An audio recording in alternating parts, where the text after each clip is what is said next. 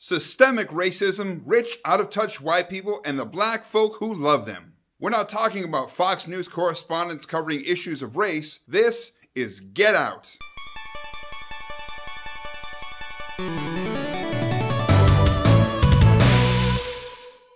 Get Out is a 2018 horror film written and directed by Jordan Peele. You'll know Jordan Peele from The Key and Peele Show. Most recently, he also has done the movie Us and the new Twilight Zone show reboot. The film was produced by Blumhouse Studios, who I love. I think Blumhouse is helping horror make a big comeback, and I really appreciate that. The film stars Daniel Kaluuya. I love Daniel Kaluuya. I think he's a great actor. You'll know him from Black Panther, Black Mirror, and Widows. It also stars the incomparable Bradley Whitford. You'll know him from Cabin of the Woods, Destroyer, and most importantly, Billy Madison. It also features up-and-comer Allison Williams, whom you'll know from Peter Pan Live. I'm gonna be honest, I don't know what Peter Pan Live is. Catherine Keener from Schenectady, New York, being John Malkovich and the 40-year-old virgin, also stars in the movie. The premise of the film is very simple. A woman brings her man home to meet her parents. The only thing, he is a black guy, and not everything is as it appears to be. So as you guys know, when I talk about movies, I talk about the good, the bad, and the ugly. There is nothing ugly about this film, so I'll just be talking about the good and the bad. That being said, let's get to the good.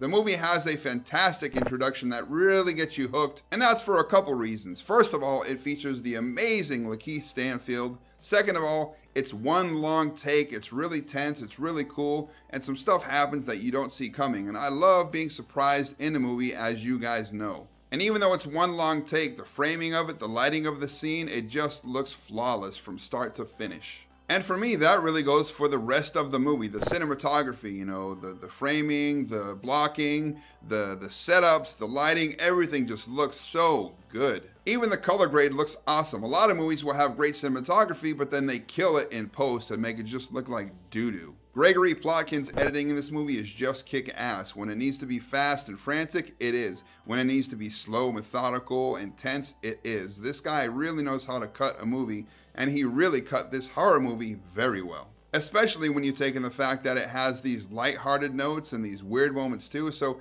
it could definitely be screwed up in post. And a lot of that lightheartedness comes down to Little Ray Howery. This dude is so funny. Of course, the writing was really good. It was really funny as well. It was awkward. It was a little weird. And that was how it was supposed to be, and it comes out great. In the hands of a lot of other actors, no matter how good the material is, it definitely could have been screwed up, and this dude just nails it. Just like he did in the Bird Box. He was one of the highlights of the Bird Box movie, even though he wasn't in it for that long. I also really like his point of view in this movie. He's kind of the voice of reason, and, you know, he sees a lot of things that maybe other people don't see, just like he did in Bird Box. And that's probably why he was cast for Bird Box, because he kills in this movie. The chemistry between Daniel Kaluuya and Allison Williams actually comes off pretty genuine. They do make a great on-screen couple. There's a lot of great banter that comes off naturally, some of the looks, you know, a lot of things that happen with real couples, they do it, and like I said, it feels legit. And of course, that's very important because the whole premise of the movie is a loving couple going to spend time with the girlfriend's parents.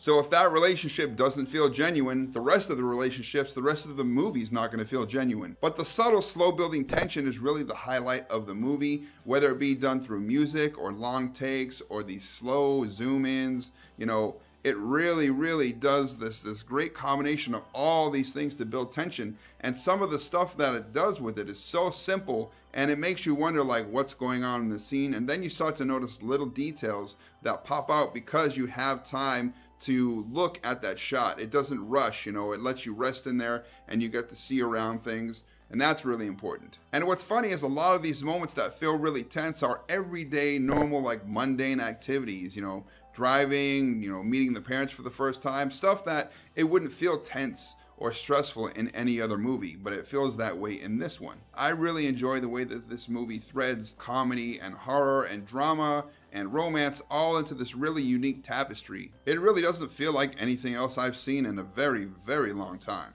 And one of the things that really helps set this movie apart is all of the little touches. And what I mean by little touches, tons of really unique close-ups, but stuff that really matters, because so many movies now, they just use close-up after close-up and they don't mean anything because that's just how they shoot pretty much the whole film. But in this one, when they do close-ups, it's for a reason. And some of them are very unique. Some of them are spooky, some of them are funny. And on top of that, they use a lot of great musical cues and real subtle background music to enhance these little moments. The whole family in general has kind of a really weird vibe to them from the start, but the person who really stood out, like on their first impression, was the brother Jeremy. He's just super weird, and his performance is so effective. It's really disconcerting, basically, from the first time you see him before he even says anything. And a lot of that too has to do with the costume design and the makeup of the film. It's really subtle, but it really separates each character from one another. And one of the things that I thought was so cool about the movie is the way that it makes racial issues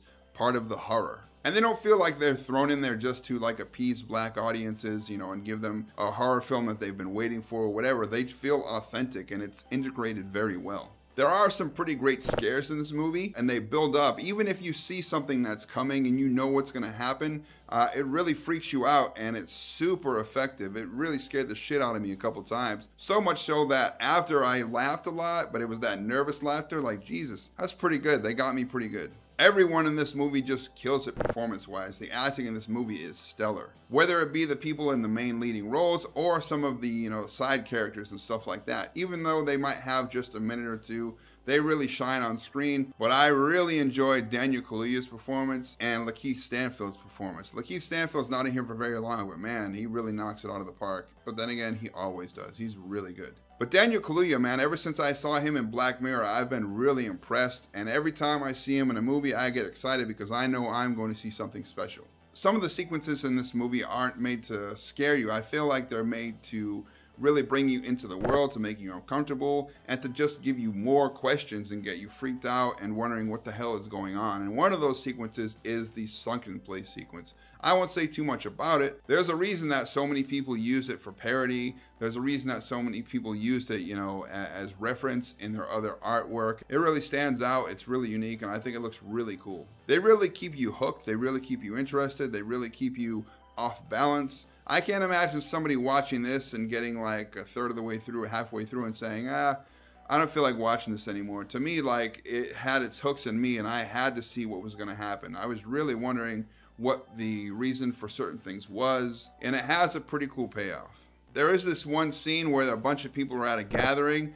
It's so weird. It's so weird, man. Just the stuff that people say, it's super uncomfortable. It definitely gets its point across. It's hilarious. It's freaky. And it really sets up the rest of the movie. You don't know that's what it's doing, but man, it's classic to me. The music, just the sound editing, the sound design in general in this movie is great. You know, there's parts where the sound almost drops completely out, or where stuff happens and it's really loud all of a sudden. It's really effective. And I know I keep saying it's really effective, but that's this movie. This movie is so goddamn effective in everything that it tries to do. It really threw me off when I saw it. I didn't see it for like a year after it came out.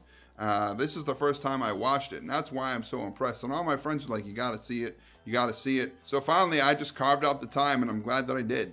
So the reason all this really weird stuff is happening, the reason that people are acting way off and saying these really uncomfortable things, it's really interesting, it's really creative, and it's not something that you see coming. It really surprised me. I'm still trying to figure out if I liked it, if I didn't like it. You know, there were certain parts about the reveal and what it was that I felt like were a little forced, but they still really worked. So it's one of those movies where you have to kind of think about it afterwards still to really process a lot of what happened.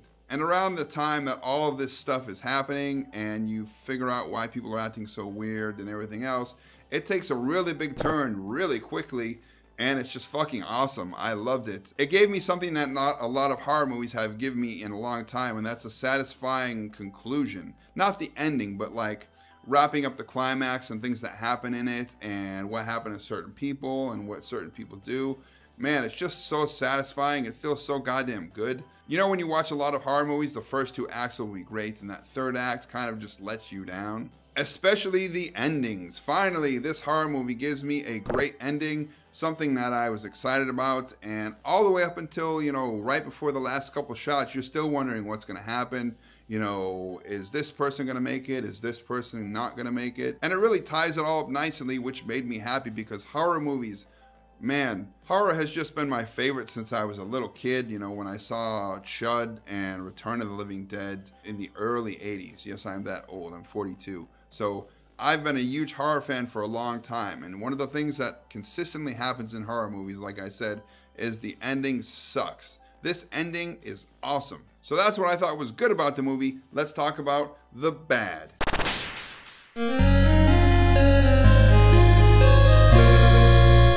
While Daniel Kaluuya's and Ashley Williams' chemistry is really good and they come off as a legit couple, their kissing is really awkward and it's gross and it's kind of hard to watch. It's really stiff and it's like, I don't know, man, it's just like two pieces of meat mashing into each other. It's like the kissing scenes in The Bodyguard, the Netflix show Bodyguard. This is probably the most awkward like kissing I've seen since that, and that says a lot. The movie's really great at building tension and keeping this constant sense of dread going. So that's why when they did these couple of kind of cheap jump scares that really had nothing to do with anything, they come out of the blue and they don't lead to anything else, I felt like they were cheap, and it was almost like they were trying to cater to the younger people in the audience who maybe don't appreciate the tension as much. So the jump scares definitely weren't needed and they felt really out of place. There's a couple points in the movie where the ADR or the voiceover, whatever you want to call it, is really off. You can tell that it was said later on, you know, in post, because maybe the audio wasn't that good, or maybe they said their line wrong, or maybe they changed the line for some reason, but it really stands out from the rest because the audio design, like I said, and the mixing, the mastering, whatever, is so great. So these couple times when you hear these lines, you're just like, oh. And I think that's because there's a lot of points in this movie where it gets so quiet, not the music or whatever, but the dialogue.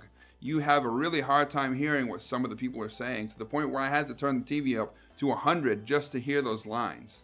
There are a bunch of twists in this movie. Most of them will catch you off guard. You'll really enjoy them. They'll delight you, all that good stuff. But there is one pretty big twist. It's not really a twist. You definitely see it coming from a mile away.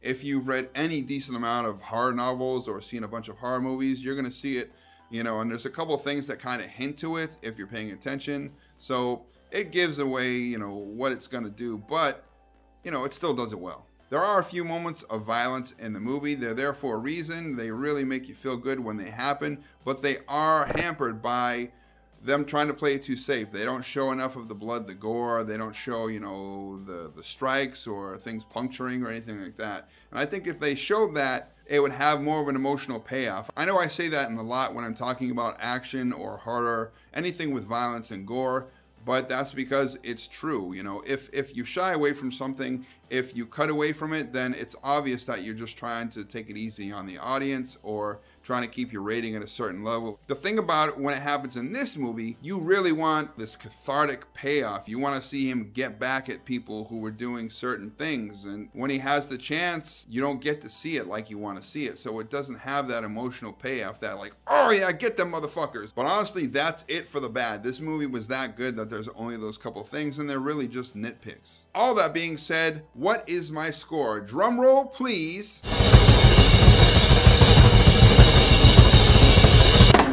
8 out of 10.